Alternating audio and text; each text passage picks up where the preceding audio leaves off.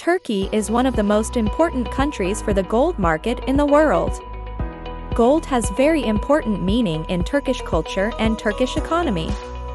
Recently in Turkey, comprehensive amendments were made to regulate the import, export and domestic sales of precious metals including gold. Accordingly, the export or import of gold and other precious metals from Turkey will be free within the framework of the foreign trade regime. According to the new regulation, the import of gold and other precious metals can only be made by the Turkish Central Bank and precious metal intermediary institutions. Those institutions are authorized and licensed to conduct their activities. To obtain the license, such intermediary institutions must fulfill a set of criteria. These intermediary institutions will have to deliver the precious metals and gold they import to Istanbul Stock Exchange within 3 working days. If you need further information about the licensing procedures for being intermediary institution, please contact us. In addition, regulations regarding the domestic sale of gold and other precious metals were also made. Accordingly, the gold and other precious metals only produced in refineries authorized by the relevant authorities can be traded in Turkey. Non-standard processed precious metals cannot be sold to people residing in Turkey, except for jewelry businesses authorized by the Ministry of Commerce. It will be possible to buy and sell standard unprocessed precious metals and printed precious metals by refineries, precious metals intermediary institutions and authorized jewelry businesses that are allowed to operate by the Ministry of Treasury.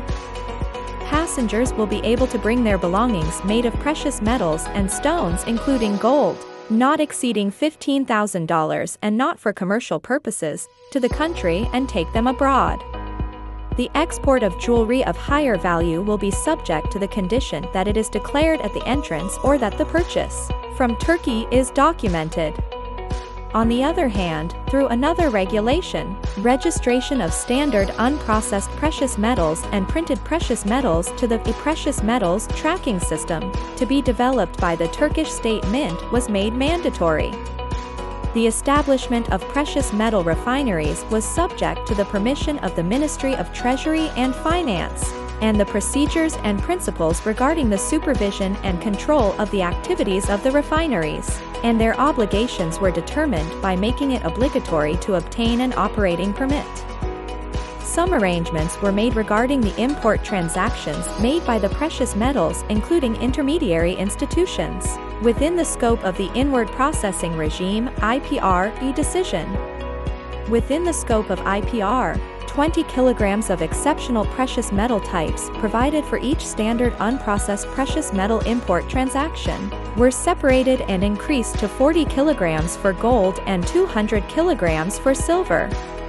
Within the scope of the obligation to submit a calibration report to the customs administrations in the import of non-standard, unprocessed precious metals, these adjustment reports can only be issued by the Turkish State Mint, but the adjustment reports prepared by special adjustment houses for non-standard precious metal import transactions up to 5 kilograms, carried out within the scope of the Inward Processing Regime decision, may be accepted in accordance with the procedures and principles to be determined by the ministry.